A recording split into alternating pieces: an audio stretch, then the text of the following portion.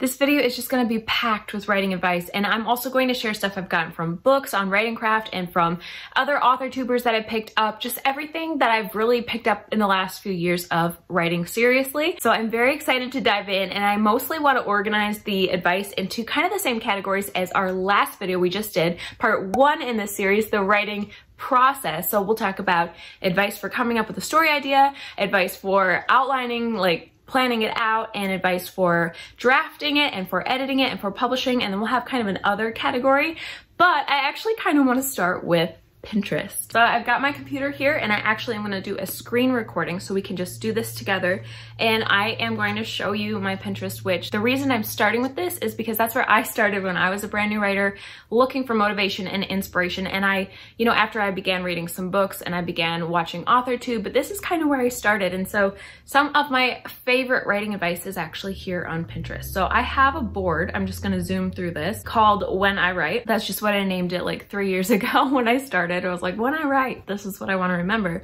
And there's a lot of things I save on here. I save random character names, and I save how to do more specific things, but I also save my favorite quotes. So a lot of quotes on Pinterest are about the first draft, such as this one. Every first draft is perfect because all a first draft has to do is exist. I'm gonna actually scroll through these because there's so much about the first draft. Don't be afraid to write crap because crap makes great fertilizer. I love that.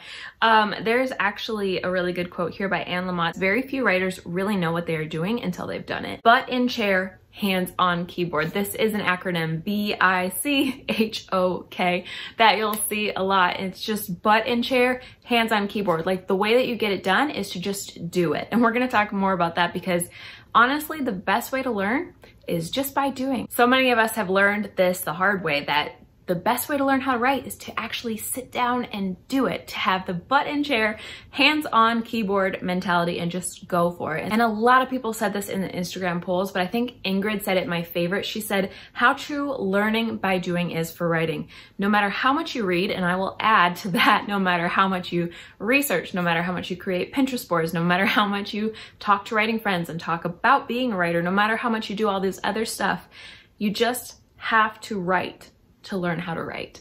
Like, you just have to do it. This is another great quote to emphasize that point. Start writing no matter what. The water doesn't flow until the faucet is turned on. Or this one, which is a little bit more encouraging than the first drafts are crap kind of stuff, which is first drafts don't have to be perfect. They just have to be written. And one of the biggest roadblocks, I guess you could say, to writing, to just sitting down and writing, is often we don't feel like it. So just know that if you don't feel like writing, you're actually not alone. You're totally normal. This is one of my favorite quotes that helped me with that feeling, which is, the desire to write actually grows with writing. Part of writing is actually a discipline, and I'm getting a little ahead of myself here. I'm transitioning away from Pinterest already into my feelings, but I just really want you guys to know that it's totally normal to not always feel like writing. And if you wait for the muse to come, you will probably write like once or twice a year, honestly, because it's just not something you usually feel like doing before you're doing it.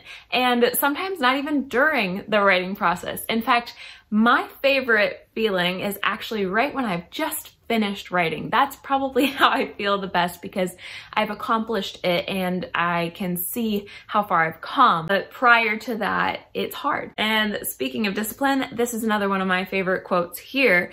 Being a good writer is 3% hard work and 97% not getting distracted by the internet.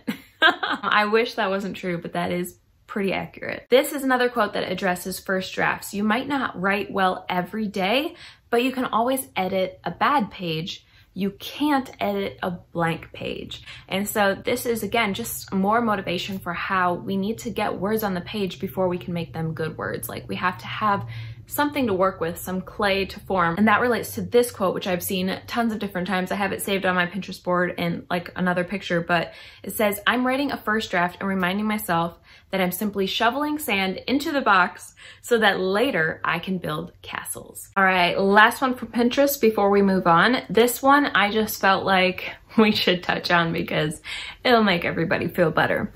Every writer I know has trouble writing. I feel like the theme of this video is you're not alone. You are not alone. It's going to be okay because We have all been in your shoes, and what you're feeling right now when you go through the lows, when you go through the highs, we've been there. It's normal. Okay, I lied. One more. This is Anne Lamott again. She is amazing, the author of Bird by Bird. She says, almost all good writing begins with terrible first efforts. You need to start somewhere. So that reminds me of this thing called the taste gap. This is a long one, but it's worth hearing. So just bear with me and really let this sink in. Nobody tells this to people who are beginners. I wish someone had told me. All of us who do creative work, we get into it because we have good taste. But there is this gap. For the first couple of years you make stuff, it's just not that good. It's trying to be good. It has potential, but it's not. But your taste, the thing that got you into the game, is still killer. And your taste is why your work disappoints you. A lot of people never get past this phase. They quit. Most people I know who do interesting, creative work went through years of this. We know our work doesn't have the special thing that we want it to have. We all go through this. And if you are starting out or you are still in this phase, you gotta know it's normal. And the most important thing you can do is do a lot of work. Put yourself on a deadline so that every week you will finish one story. It is only by going through a volume of work that you will close that gap. And your work will be as good as your ambitions. And I took longer to figure out how to do this than anyone I have ever met. It's gonna take a while. It's normal to take a while. You just gotta fight your way through. Go out and find quotes like these that speak to you personally, things that address your fears and your doubts and your insecurities about writing.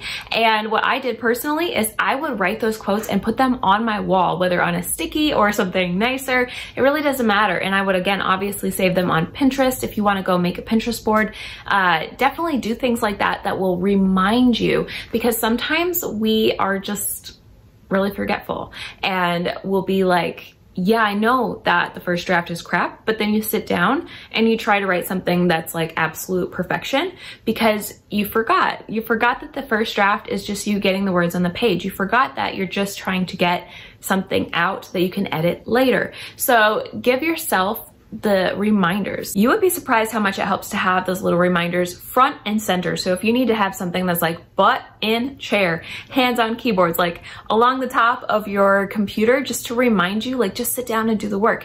That's awesome. Like whatever works for you. What works for me is, I've shown you guys this many times before, I made this cute little like tiny picture frame and I keep this on my desk. This has really just helped me because it's such a great reminder to me that nobody really knows what their novel is going to look like in the end. Nobody knows the full, finished, perfect story. They just know the next step, what you can see in your headlights right ahead of you. Okay, now I'm going to kind of go through advice for the different parts of the writing process, and definitely don't tune out if you're not in that particular stage, because you might find that something still applies to you even if you're in another stage. But first is coming up with story ideas and brainstorming. My first tip in this section is to ask questions, and specifically to ask the question, what if? Let's use the Stolen Kingdom as an example for this one, because I asked the question what if a lot when I was world building. And so I asked, you know, what if the Jinni, or you know, the genie, were like a race of people? They were their own separate group, or people group. I guess it's not people, but you get the idea. And, you know, well, then they would have to probably have their own land of some sort, like their own homeland.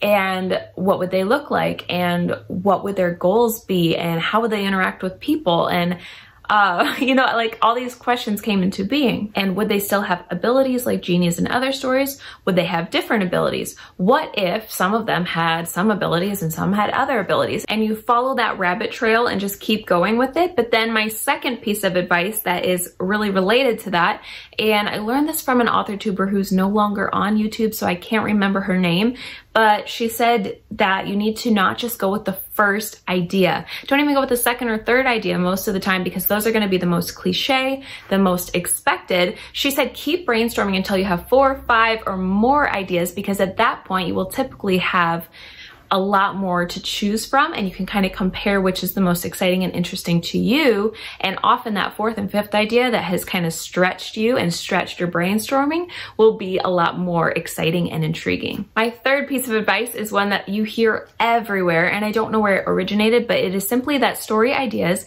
are a dime a dozen. And what that means essentially is that there's so many writers who are freaked out that their idea is going to get stolen, but nobody can write a story the way that you can. It's not really an idea that makes a good book. It's the execution of the idea and how you write it. Don't stress about if somebody else has the same idea. Honestly, it's just an idea, and it's how you write the story and how you share that idea, your storytelling, that makes the book a good book. I can't tell you how many people have written to me where they're like, I had this idea, but then I saw this author already did it, and so now I can't do it, right? And I'm like, no, it's just an idea. Don't stop writing your idea just because there's something similar out there. Just keep it in mind and make yours totally different, because it's all about how you write it, and nobody can write it quite like you. And so just for an example, I wrote Evelyn's Number, and then I found after publishing, like 6 months after publishing, that there is a very similar story out there with people having numbers, but it's not tattooed on their neck, and the world is totally different, and it's more of a like a love story, and it's just nothing like mine. Like I read the first few pages and I was like, okay, the synopsis makes them sound similar, but they're worlds apart. They're nothing alike whatsoever. And so I was like, oh, okay, it's fine. The only reason you should be worried is if you are actually directly, intentionally copying somebody. That's the only time I would be worried. Charity Baileyette, I hope I'm saying her name right, said, without conflict, there isn't a story. And I think that's fantastic advice. Emma Woodham said, write what you know. And I love this because, I mean, it's not a requirement, by the way, especially if you're writing science fiction and fantasy, because you're probably not going to know technically a lot of the stuff. You're making it up, like totally creating new worlds. But this idea of pulling ideas from what you already know definitely makes the writing process and coming up with ideas a lot easier. So definitely give yourself permission to pull from your own history and your own wealth of knowledge. Let's talk about advice for plotting / pantsing next, kind of the planning stage in general. Quirky Works, I hope I'm saying that right, says, research multiple plotting styles to find a good fit. Don't just use the first one that you see / find. And I kind of talked about this in part 1 in this series when we were talking about the writing process. And I talked about like, don't lock yourself into any one strategy or, you know, plotting plan.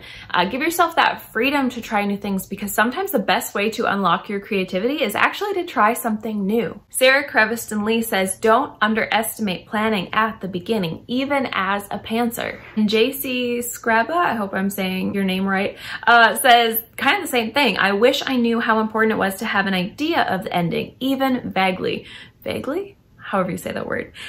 So you guys get the idea. I don't need to repeat this because a lot of people said this, but I personally am a firm believer in planning just enough to get excited and feel ready to write the story. So I have a lot of people who have asked me, how much detail is too much? And it's not so much about like, do you have too much or not enough? Because there's a lot that you might come up with that won't ever get actually included in the story, and it's good for you to know. But at some point you really do just have to move forward, because it's very, very, very easy to get stuck in one stage. So my biggest advice, honestly, is just get enough. Like, that's going to look different for everybody, because some people are going to need to brainstorm more and other people are going to feel comfortable pantsing. So just get enough for you to feel like, I'm excited about this scene and I think I can write it. That's the amount of detail that you need, because otherwise it can be very easy, like I said, to get stuck in the brainstorming or stuck in that first draft, that first chapter, if you don't continue to try to push forward. So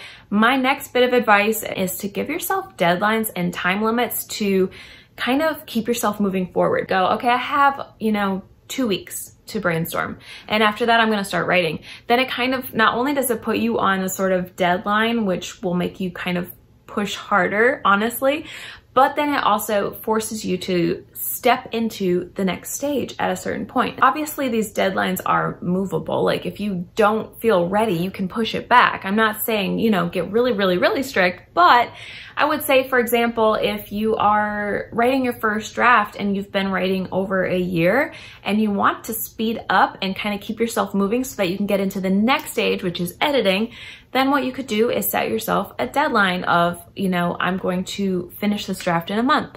And, then you can figure out and break it down and make a plan for how to do that. And I have a video right here about how to make a plan. Honestly, that plus writing friends are probably the two biggest things you need to finish your book, to have the accountability and the goal that you're aiming towards, those deadlines. When it comes to first draft advice, we really spent a lot of time on that in the beginning with those Pinterest quotes that I showed you, but I think we should talk about it a little bit more. I have a video on first draft hacks right here, which I will link below. And I have a playlist that's focused on NaNoWriMo, which we'll talk about more, but essentially NaNoWriMo, National Novel Writing Month, is about writing your first draft. So all of the tips in this playlist are really zeroed in on the first draft and writing the first draft. So you can click on playlists on my channel and you can click on this NaNoWriMo series to find tons of tips on things like having a plan, don't compare, write what you're excited about, form writing habits and rituals, which will help you get in the zone faster, how to manage your time, how to overcome writer's block, how to overcome doubt and imposter syndrome. I talk about something called rewards, which is essentially giving yourself something to look forward to and be excited about that you get once you complete a certain goal.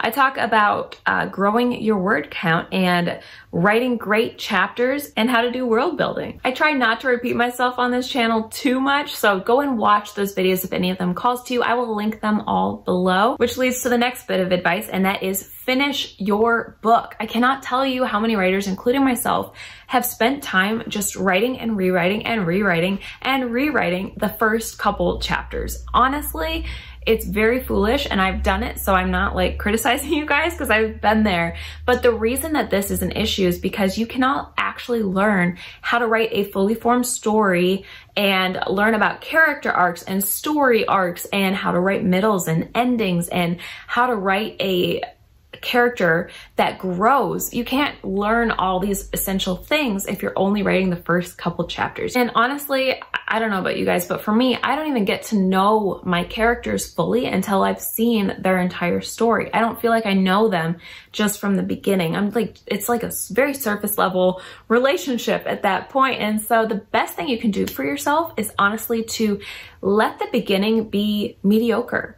Let it be good enough for now, because you can edit it later. That said, I do want to mention that if you do feel the need to edit before you go back into writing, that's okay too. Like, there's no hard and fast rule, and a lot of writers do like to edit as they write, but I would encourage you, if you want to do this, to set time limits and deadlines for yourself in that area so that you just don't get stuck there. Again, as long as you have a set time limit or a set amount before you move on, you should be okay. Like, for example, I know some writers who will edit for an hour before they write for an hour, or others who will go back and look at just the previous day's work, fix that up a little bit, and then move on. You get the idea. There is no wrong way to do this. You can move forward without looking back, or you can look back occasionally, but the idea is to just not get stuck in one place. That is the goal. When it comes to advice on the first draft, I also think we need to talk about writing sprints. So if you've never heard of a writing sprint or a word sprint, they're called lots of different things. The reason these are so effective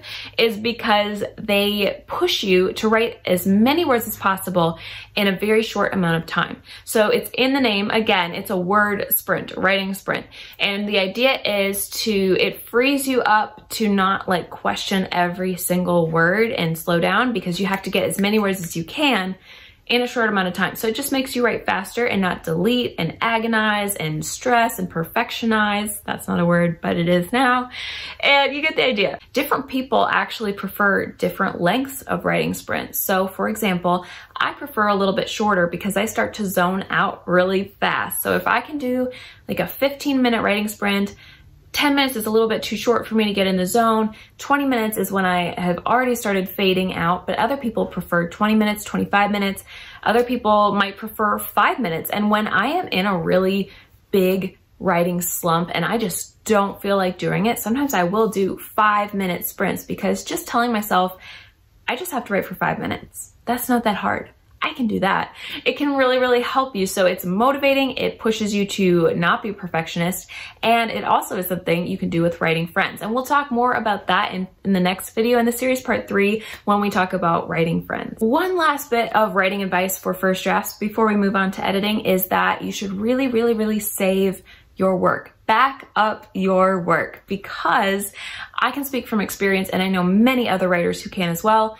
it's very easy to lose your work. And I have only lost up to, I think 10,000 words was my worst instance, but that is a big chunk of writing that you never get back. So I would just recommend a few different things. Ever since I lost that 10,000 words, I have started a habit of emailing the document to myself at the end of every writing day. So after I finish a writing session, I email it to myself, and I just keep a little folder of all of my work emailed daily over time. Here's one from Instagram that I think we could all benefit from, and that is placeholders. So Cup of Ray talks about how like they use it when maybe they can't picture the rest of the scene, so they're just writing dialogue. That's a great example, but you can do this in any way, shape, or form. So a lot of the time for me, I will use placeholder names, or I'll put parentheses about something. I'll be like, you know, figure out name for this place later in parentheses, or in parentheses, describe them later and what they look like. Or what else? I'll put, you know, write this scene later even. I've done that a few times where I'm like, I really don't know what's supposed to happen here. So I just write like a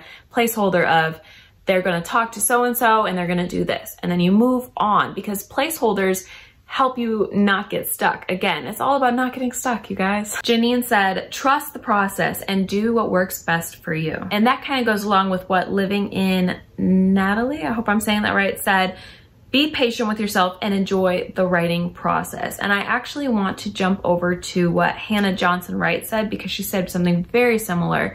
Find ways to enjoy the process every day instead of only looking forward to the end result. And I think that's really important for all of us to just remember that we got into this because we loved it. A lot of us can get really hard on ourselves and have that writer's guilt, or we just keep looking toward the end and that end goal of whatever publishing. And that just takes away the joy of the journey that you're on. So enjoy the moment, enjoy what you're doing right now. And I think this is a great place to add advice from Renee Dugan writing. And she said, fail faster. Absolutely. Like I keep saying, don't get stuck in one place. You're going to fail, but fail faster, because the faster you can mess something up, the sooner you can figure out what it should be. So you might have to write something wrong a few times before you figure out what's right. But if you aren't willing to write it wrong first, you won't figure out what's right. And you do have to go through the failing process to find success. It's just part of the process. So like Renee said, fail faster. Alex Writes and Sings said, write as if no one is watching, because no one is watching. We talked about editing so much in the first video in the series, so if you missed that, I have it linked below. You can watch it right after this one. But I think the most important thing to share with you guys is that we all have blind spots and weaknesses. You are not alone. So many of us get imposter syndrome when we see the things that we're not good at. But the thing is that everybody has things that they're not good at. So it's normal to feel that imposter syndrome every once in a while and feel like I'm not good enough. And it's good actually, because it means that you're aware that you have flaws. If you weren't aware that you had flaws and you thought you were the best writer ever, I can pretty much guarantee that you're not the best writer ever. But if you are aware of your flaws, then you are also capable of growing and working on them. And so just know that, number one, you're not alone, but also, I mean, just think this through logically. Like if everybody has blind spots and weaknesses, nobody's perfect. Nobody's a perfect writer. Nobody's ever written a perfect book. If you look up Amazon reviews of even your favorite book, I guarantee you'll find somebody who doesn't like it. And so this is the number one hurdle we have to overcome when we are editing, is there is this imposter syndrome that really comes along, at least for me and probably for a lot of you, where we're like, it's not good enough. Maybe I should just give up. But don't let these weaknesses and blind spots make you feel less than, because everybody has weaknesses. You are not alone. You are not different from anybody else. Don't let them stop you from growing and getting better. Instead, use that as your fuel to be like, I'm aware that I have flaws and weaknesses, and now I can fix them because I'm going to learn how to get better at each of these things, and I'm going to get more aware, and I'm going to figure out more of my weaknesses. And it's kind of counterintuitive, but that's how you grow, is by being willing to accept your own flaws and acknowledge them and not let them hold you back. Honestly, this is kind of a life lesson. I have to be real with you guys. There are so many people who they get feedback, negative criticism, whatever, and instead of growing from it and learning from it, they go, no, that's not true, you're judging me. And it's not judgment, it's helping you grow. Like if you are willing to acknowledge your weaknesses and accept them and actually see them as a good thing, kind of like Renee said, fail faster, be willing to fail and not get in a funk about it, but instead be like, okay, I just found out about this weakness, and now that I know about it, I can fix it and I can grow. I'm gonna get off my soapbox now and we're gonna move on to the next tip, which is to simply learn the rules before you break them. And another tip that I have for editing, and this is just my particular process, is I like to personally edit for one thing at a time. So a lot of people might edit for a bunch of things all at once. They might just read through the document, and sometimes I do that and I can't help myself. I need to just kind of hit everything, especially towards the end when you've kind of hit a lot of stuff already and you're just looking for the leftover problems. But in the beginning in particular, I like to edit for, you know, just show versus tell, and then just character issues, and then just world building issues, and then focus on, you know, dialogue, and then focus on the story structure and plot holes and that kind of stuff, and just kind of take it one thing at a time, because I found that that particular way of focusing helps me to really catch a lot more than back when I would try to do everything at once and I just didn't catch as much. So I'm not perfect at it. No writer is perfect. We just covered that. But I really, really try hard, especially in this latest book, The Cursed Hunter, to do one thing at a time and get really focused. And that has been very beneficial to me. If you want to try this technique, but you have trouble, you know, just doing the one thing because you keep seeing other stuff on the side that you want to fix, even just typos or the sentence structure you don't like, I would also recommend that you leave a little note for yourself, either in a notebook, or if you're using Microsoft Word, you can just put a comment. You can use the comment feature. We'll talk about that in a second. And you can just leave a note for yourself to be like, come back to this later. I want to address this. I want to write it this way. I want to add more scene setting. You get the idea. Just leave yourself those notes, because then it's out of your head and you can keep moving forward with the focus that you were currently on. Tip number 70 billion probably at this point is it is okay to use the delete button. When you are first drafting, a lot of writers are very focused on word count and growing the word count, but when you get to editing, you kind of want to do the opposite. The delete button is your friend. And I have found so many cases in my stories when I look back, I'm like, I could have tightened that up. I could have said it with less words. And less is more, you guys. Less is more. When it comes to good storytelling, if you can tighten something up and say the same thing with less words, readers really appreciate that. And something that I'm working in my own writing is to really strip things down and tighten it up so that it says the same thing with less. Less is more. Enough said. Let's move on to some really cool features in Microsoft Word. All right, I want to show you 3 features in Word that I use constantly that people are always asking me about. They're like, what program is that? It's just Microsoft Word, you guys. The track features, the comment feature, and the navigation pane are your best friend. I have my Word document pulled up for The Cursed Hunter, so you guys are going to get to see the first page as of, what day is today? March 11th, 2020. So it's a few months away from publishing. It's not done, but this is what I have right now. So heavy wings beat the hot air.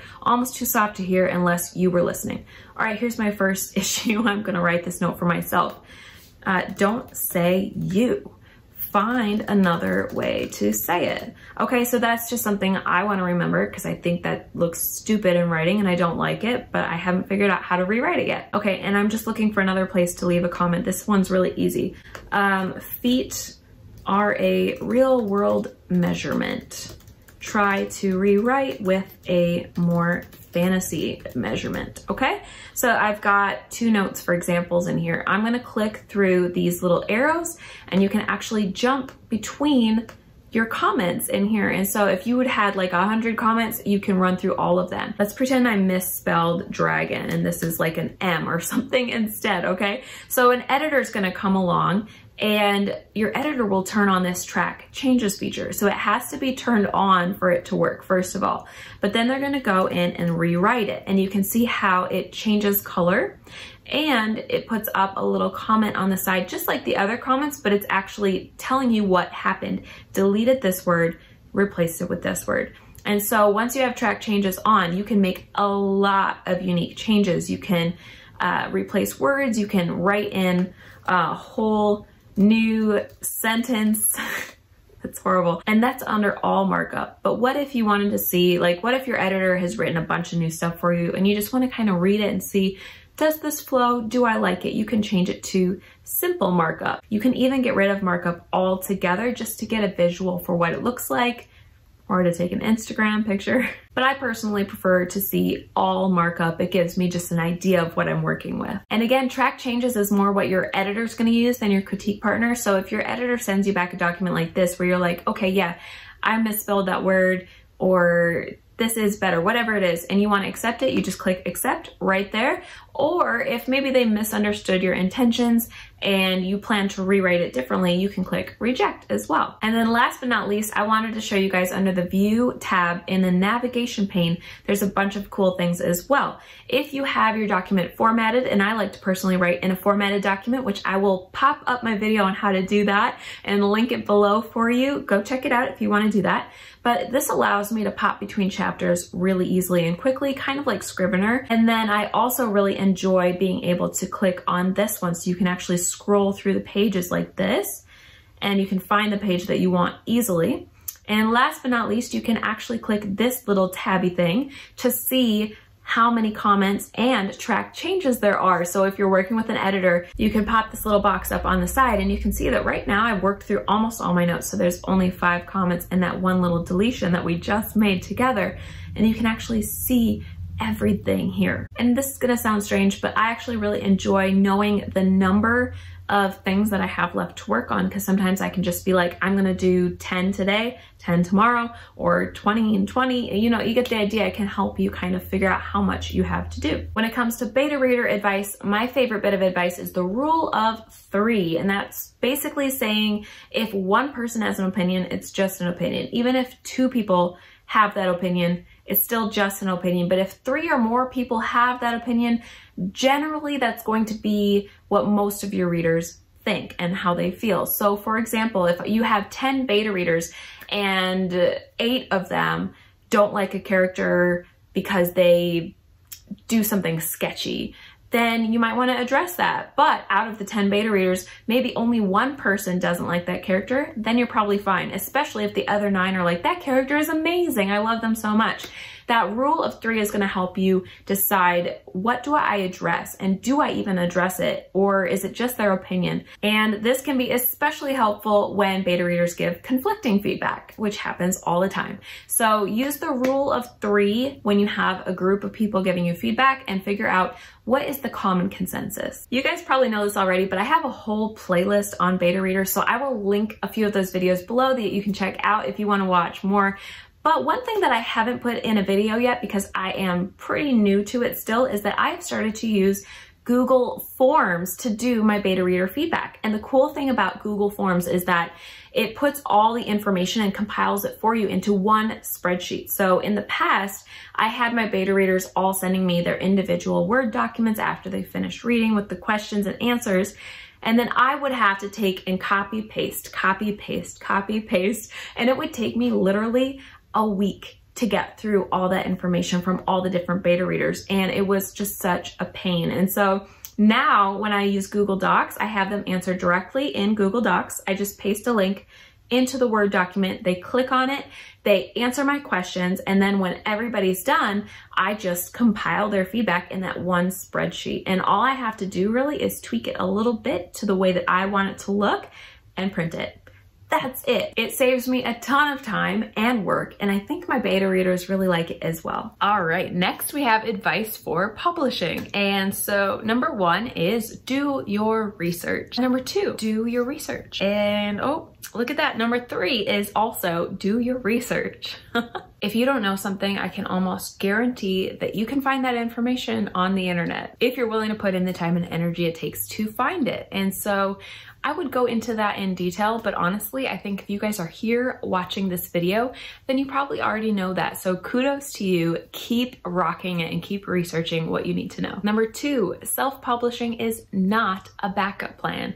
And the reason I bring this up is because there are unfortunately a lot of people who think, well, maybe I'll just self-publish and see how it does, and then I'll try traditional publishing, because they want that speed of self-publishing, but they don't really want to do all the work. They really want the publisher in the end. So go after the one that you actually want, you guys. I don't know how else to phrase that, but self-publishing is not a good backup option for many, many reasons, but there's one in particular that I think you should know. If you're self-publishing a book, you're pretty much guaranteeing that it will never be traditionally published. And I actually had a chance to listen to a bunch of agents talk about this once at a conference, and they were discussing, you know, generally what would make them even consider a self-published book, because the fact is, once you self-publish, they can see your sales. There is a very clear sales record, and unless a book sells thousands and thousands of copies, they're not going to be interested. They were discussing like what number of sales would make them change their mind and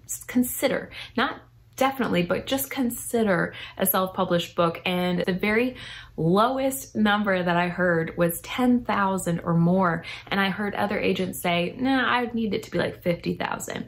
And just so you guys have like an idea of comparison, the average traditionally published book sells roughly 2,000 to 3,000 in its lifetime. And I say average because there's more and there's less, but those are the statistics that I've heard. So we're talking like 3 to 5 times more than the average, just to give you an idea. Number 3 is that self-publishing is a long game. And this is true in both traditional publishing and self-publishing, but in different ways. Traditional publishing, it's very much a long game because there's a lot of waiting. You have to query and then wait to hear back. And then if you get an agent, you have to wait to hear from a publisher. And if you get a publishing deal, you have to wait for it to get published a very long time. And so there's a lot, it's a very long game, obviously.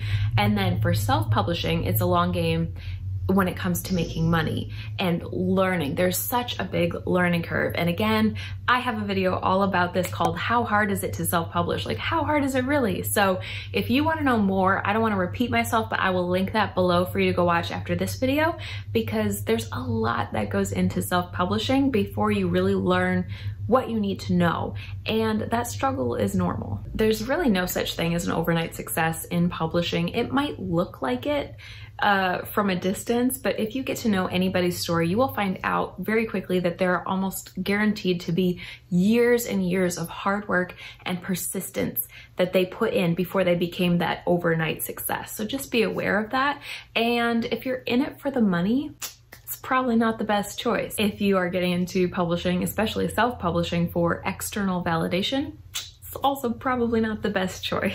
Neither of these external motivators, or really any other external motivators, are enough for you to truly succeed and thrive in publishing. So just know that you need an internal motivation if this is going to be a good fit for you. Let's move on to other advice that I think is also important, but that we haven't really had a chance to touch on yet. Number 1 is that writing friends are one of the absolute best resources for helping you finish your book. They are a wonderful soundboard, but they are also accountability, and they are also people who are going through what you're going through and are going to understand it like nobody else. We'll talk quite a bit more about writing friends in part 3 in this series, which I will link below as soon as it's live, on writing resources, because writing friends are one of the greatest resources you can possibly have, and I want to really dig into how to find them. But the short version, the advice version, is to simply be a friend. I want to bring in a little bit more of that advice from the Instagram poll. So author Brianna Remus said that the best advice is that writing should always come first, before platform and the other extra stuff. And I strongly agree. I actually have a video called Writing Comes First, when I just sort of had that as a revelation, and I realized that I had been doing a lot of the more platform stuff and the things that are more instantly gratifying, the things that you can finish in a day versus a book which can take a year. And it's very easy to do that because, like I said, it's that accomplishment. I personally like to check things off a list, and so I will often do the smallest things first, because then check them off the list, right? And so I would do my Instagram posts and social media and fix my website and you name it, and author newsletter, but those things should come after the writing. And so if you can really prioritize writing, that is going to progress your book along quite a bit faster, because there's always something that's going to not get done. That's normal. That's just life. We all have a limited amount of time. But if you put your book first, then you're much more likely to be guaranteed to get that done versus if you put it last, which a lot of us do. Emily Morgan says, write for yourself first.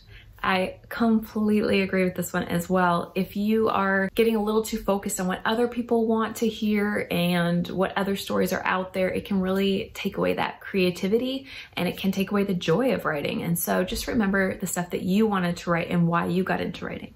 I think that is everything that I can think of at the moment. And I think I got through all the Instagram advice feedback, but if you guys have sent in more after I recorded this, or if I missed any, I'm sorry. There is just so much good advice out there, and this video could be hours longer if we were to go into all of it, but I hope that this will give you a really good starting place and encourage you and let you know that you're not alone, which are two of the biggest things that we need when we are very first starting out and trying to figure out the whole writing process. So you are not alone. What you're going through is normal, and the best thing you can do is get writing friends who can help you along the way. Give me a shout out in the comments if there's something else you want a video on. I am excited to add it to my list.